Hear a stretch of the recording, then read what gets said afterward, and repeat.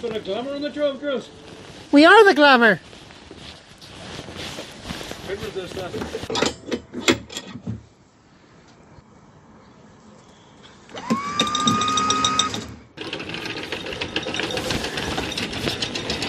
That'll do for now.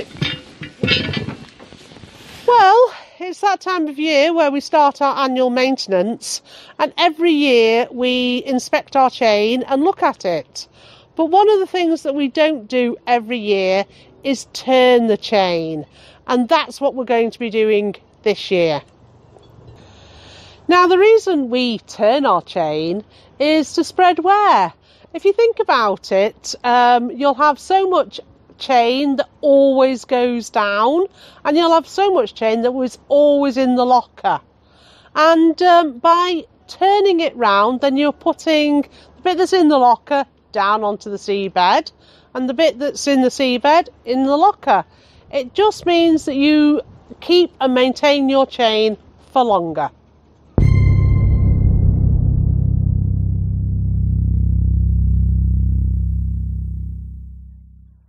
Okay, so we're doing our chain today, but it seems like a good time just to talk about our anchor system and the equipment we've got. Our anchor is a 16 kilogram Delta anchor, and then on top of that we have 50 metres of chain. We did have at one point 30 metres of octoplat line spliced to the end of the chain, but we never ever used it, so in the end we took it off and we use it as mirroring lines these days. It works brilliantly and we love it.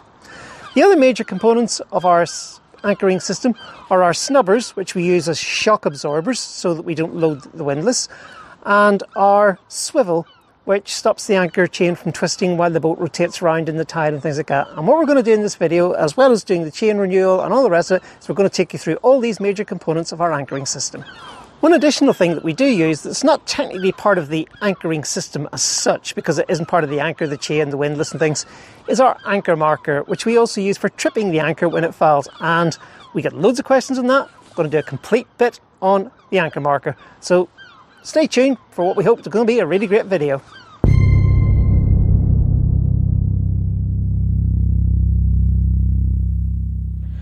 So these are our anchor markers, and because Beverly and I were in software programming, we actually put our anchor markers in a binary code. So for me, this is 10 metres, 100. And I have it twice, purely because sometimes I don't see it properly. But these little anchor markers are really good because you can see what they are. Some people also do paint.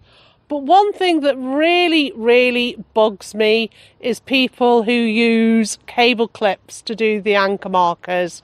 Now, the reason I don't recommend cable clips is because if you're handling the chain, it wrecks your gloves, it wrecks your hands. And the other thing is, when it goes through the gypsy and the mechanism, they can actually break. So these, they're very cheap. And as you can see here, they're doing the job. And they've been here for 6 years now. So as far as I'm concerned, it's a win.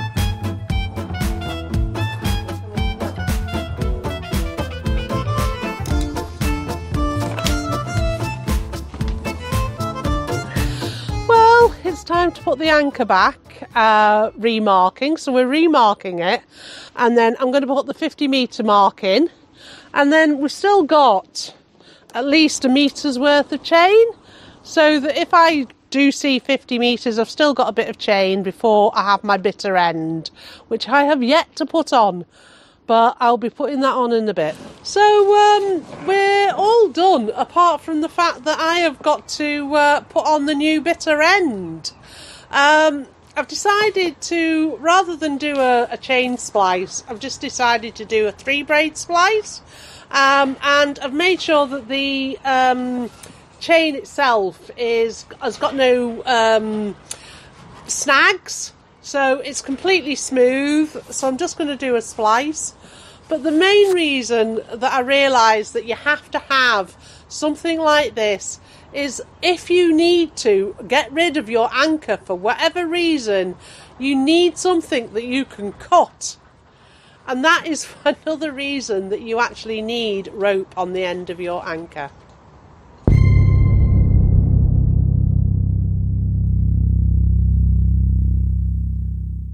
So this is our anchor swivel. Now, it's massively oversized for this size of anchor. If you look at other boats around here, they're about half this size, but we were advised to use a big one because, you know, it just is. This thing has given me nightmares for several years, but to be honest, it's never given us any bother, so the nightmares are beginning to recede. My nightmares were caused by the fact that it seemed a lot more logical just to attach the chain to this and have one link. That was it. Whereas what I've got is a shackle here, a bit of chain here, a shackle here, and a big thing in the middle that swivels round. It just seemed like a lot of points of failure. But to be honest, it just makes bringing the anchor aboard easy. The anchor spins and swivels quite nicely. The chain doesn't get all wrapped up terribly. So I think I'm settling down with this.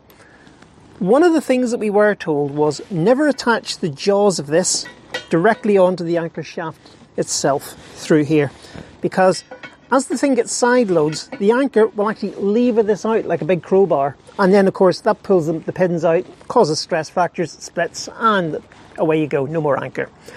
So what we've done instead is, most of our chain is 8mm. We were advised to go up one size, 10mm, and put 3 or 4 lengths of it in, and a shackle, and put that through, and then a shackle at the other end. And that means that the swivel never gets stressed, no matter how much the boat moves around or the chain flops about, the swivel never has these jaws pulled out, and that's what keeps the swivel alive.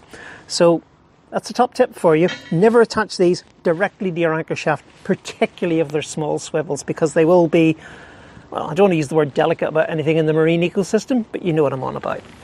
So these shackles are going to be replaced with new green pin shackles, because it's about time that happened. The shackles aren't expensive, so why not replace them? We've had a little bit of galvanic reaction between the seizing wire and the shackle, so let's get rid of it. Just going to cut them off with a grinder, and we're done.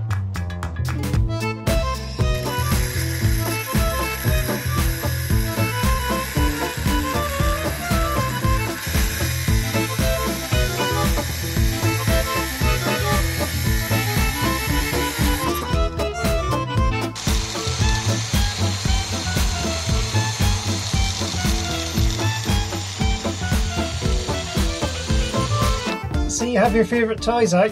Oh, absolutely. So what I'm doing at the moment is I'm using copper brushes. Now, copper brushes is softer than steel, so and especially this is a hardened steel, so it'll be the copper that wears rather than the steel. So that's how I can use it. But it is hard. The copper is harder than the dirt. But I have to be honest, the main thing that I really was very useful getting the screws undone was our impact driver. Very environmentally friendly, that one. It doesn't have a battery. I know, but this is what I had to use to get the screws out and these sections here out.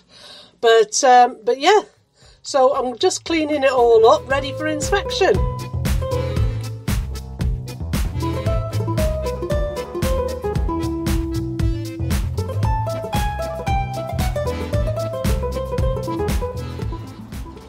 So what are you doing now, Bev? Just seizing the shackle, making sure it won't ever come loose. I'm just going to actually tighten it up with the pair of pliers as well, to get it as tight as I can do before I seize it.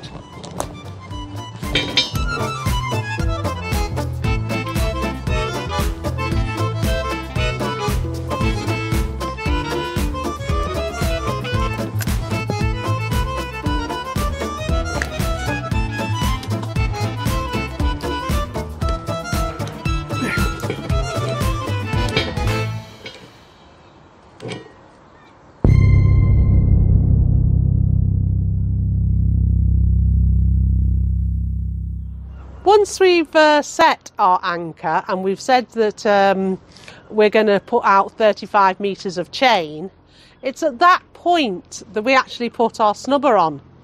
So we've got 35 metres of chain at the top, I put the snubber on, and then I let out more chain, dropping the snubber as I go.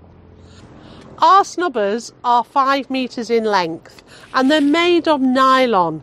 This is our shock load. This is what's going to take the shock of any stretches or anything like that.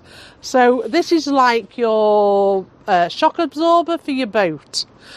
The only problem with this hook is that in a bouncy sea it can drop out, and it has dropped out for us, which is why we have a backup hook.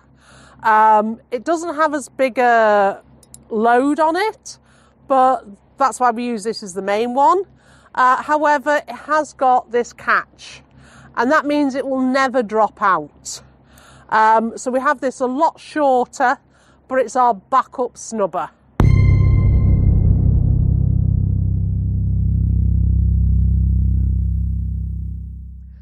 While we're on anchoring, I've got this. We get absolutely loads of questions about this, and no matter how many times we explain it, there always seems to be another question. So I've decided to have a quick go at answering all the questions I'll ever get asked about this. Firstly, what is it?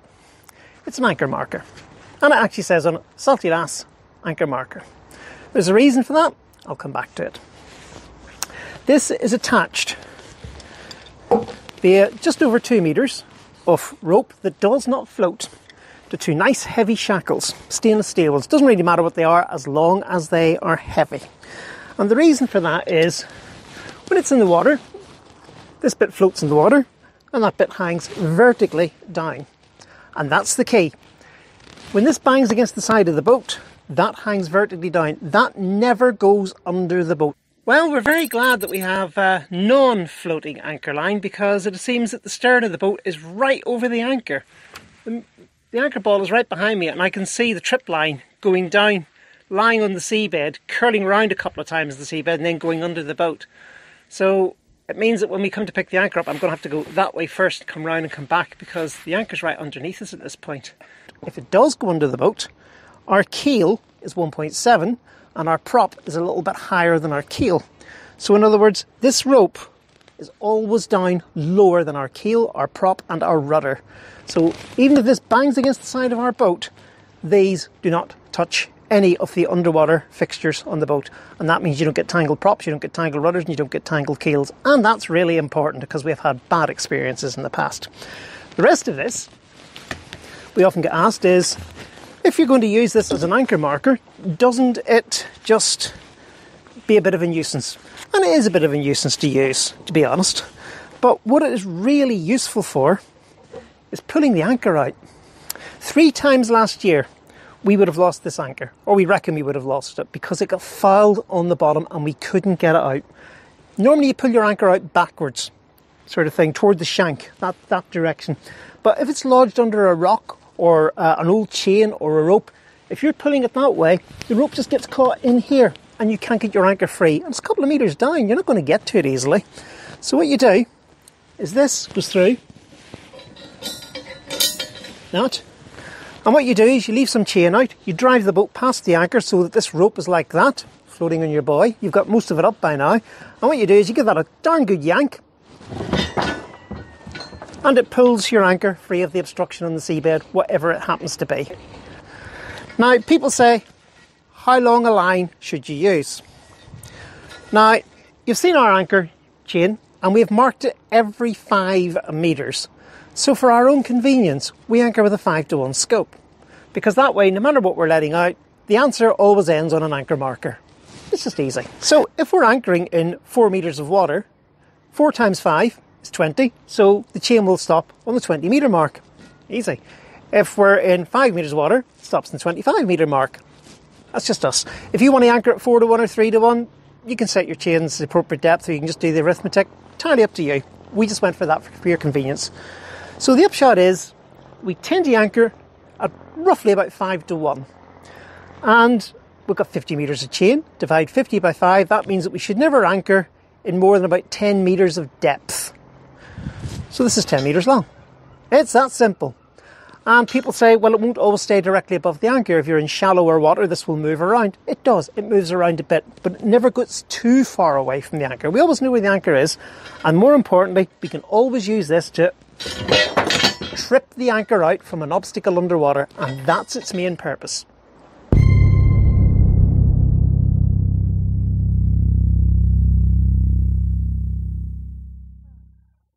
Now, one of the things we want to finish off with is the anchor marker, which we've shown you earlier in the episode.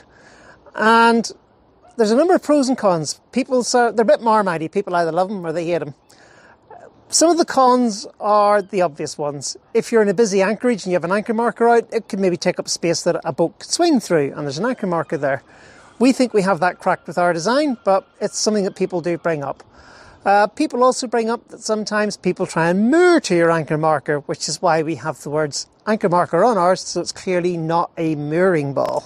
Another issue which crops up sometimes is tangling the prop. We have done that in the past because we use floating line.